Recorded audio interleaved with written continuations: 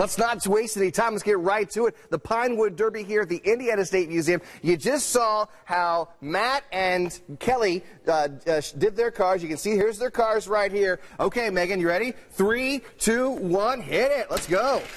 And you can see they go down 125 feet of track, and it looks like... Okay, and who is it down there? Great, great. And what's it? It looks like Matt McCutcheon, I think. Is it the guy or the girl?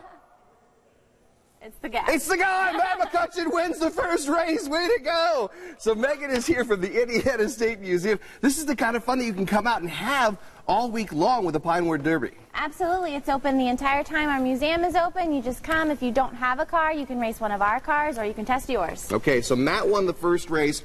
Next up in the Sunrise Pinewood Derby, it is Chuck Lofton versus Mimi Pierce. Now, here's the thing.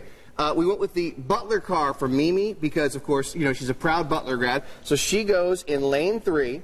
And then Chuck is timeless, so he is in the DeLorean from Back to the Future. I'm not touching anything. I'm letting Megan do it this year because I don't want any cheating allegations going on. All right, Megan, you ready to go? Yeah. 3, 2, 1. Chuck and Mimi, they're off. You can do this all week long. Oh, my gosh. Look at Chuck just blow the doors off Mimi.